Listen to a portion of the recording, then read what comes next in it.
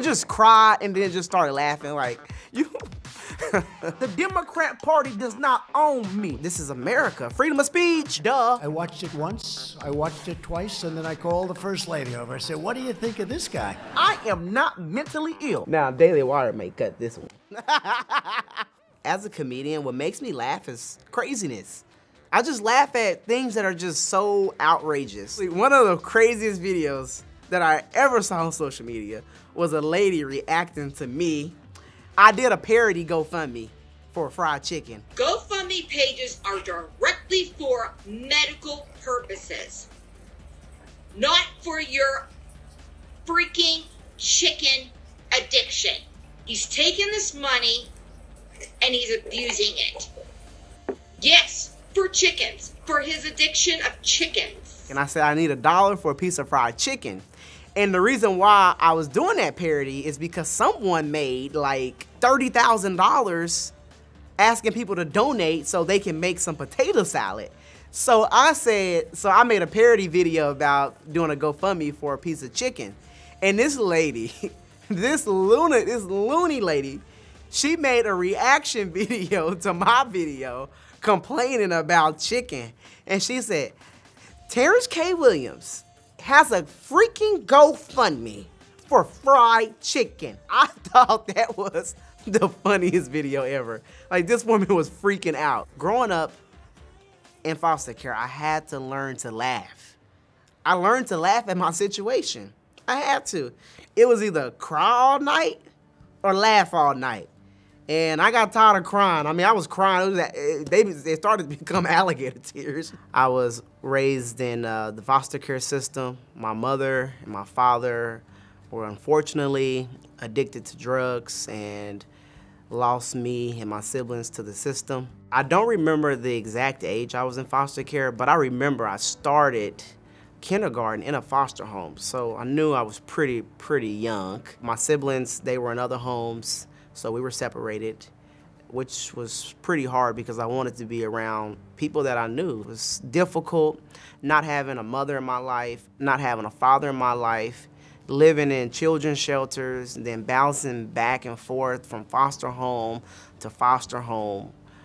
It was a moment where I didn't feel loved. It was one of the worst feelings that I've ever felt before. All I had was God. He got me through foster care, because without him, I probably would have lost my mind. It was a challenge for me not blame myself for what was going on in my life. So I had to learn that me being in the system is not my fault.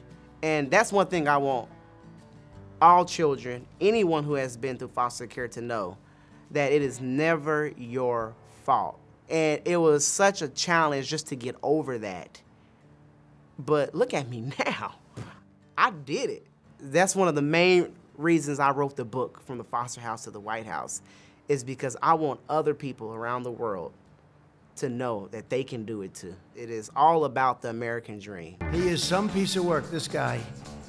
He was hitting Deborah Messing like she never got hit before. You promoted a message saying that black Trump supporters have a mental illness. I am not mentally ill. I have the right to vote for who I want to vote for. I have the right to think for myself. You do not own me. The Democrat Party does not own me, okay?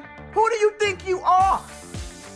This is America. The media is attacking him, but when they attack him, they are attacking us.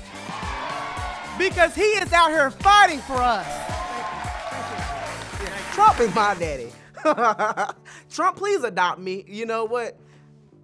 Terrence K. Trump sounds really good. He can give me one of those hotels.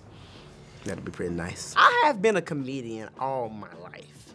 So despite me going through hard times, I was always a clown. And in school, my teachers would call me Motor Mouth. Motor Mouth, be quiet. Motor Mouth, stop. Because I would talk so much and I have the entire class laughing. Laughing was medicine. Like, going through all of the crazy stuff, through all of that trauma and all of the hard times, I had to laugh. I hate crying all the time. Like, I used to cry so much that I would just start laughing. Have you ever just cried and then just started laughing? Like, Because sometimes you just have, like, some things, I just realized my life is so crazy that I just said, you know what? I can't even cry anymore. I just have to laugh. What's up, Facebook? So, I hear a lot of black people on Facebook talking about they want to move to Africa. I went viral on Facebook. It was my first time ever making a video. I only have a 30-minute lunch break, so time is flying. I'm on this video, and I'm like, okay, I'm not gonna allow my fried chicken to get cold, so I'm about to eat my chicken while I make this video. I saw a lot of comments on my timeline of people saying we, the black people, should move back to Africa. And I'm thinking, move back? Back? I've never been to Africa. What you mean move back? I've never been there. I don't even have a passport. How am I get there? And that's what I laugh at now, is just craziness.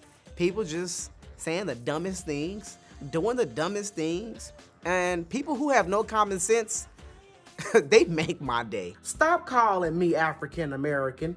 You can call me whatever you want, but I have never in my life been to Africa, so please don't call me African American. I know a lot of white people, y'all ancestors are from Europe. I don't call y'all European American, so don't call me African American. I speak for a lot of people, so when I'm speaking, people feel like I'm speaking for them also, so they are starting to feel heard, like, okay, somebody understands. Somebody is saying what I've been wanting to say, but I can't say it. You know, and the thing is, me being a comedian, I can say what I want. Freedom of speech, duh, but a lot of people feel like they can't say what they want. They will get accused of being full of hatred, but I can say things that certain people can't say. And people ask me, well, Terrence, how do you feel about all these white people that follow you? I don't care if you're white following me. I don't care if you're black, Hispanic. I don't care what color. I'm not going on my follower list looking at the color of people. When I announced my support for Trump, people lost their minds. And people start calling me a coon, Uncle Tom, whitewashed. I thought I would have the support of the people who look like me. You're gonna have my back, but that's when I learned that, you know what, race, color has nothing to do with it. There are some crazy people out here on both sides. A familiar face at breakfast for more than a century will soon be a thing of the past. Quaker Oats, which is owned by Pepsi, announcing that they're getting rid of the 130-year-old Aunt Jemima brand, famous for pancake mixes, maple syrup, and other breakfast foods. I didn't know that it was racist to eat Aunt Jemima. I've been eating this all my life. I never tasted racism ever eating these pancakes. Let me just see what this tastes like.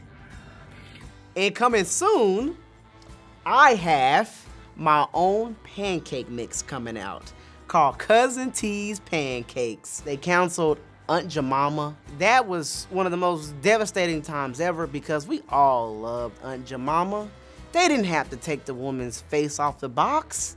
They didn't have to take the woman's name off the box. She was a legend. She brought all of us together. White people, black people, brown people. We all loved her. We all ate her pancakes, and they took it away from us because of cancel culture. So I have my own mix now called Cousin T's Pancakes, and you cannot cancel Cousin T.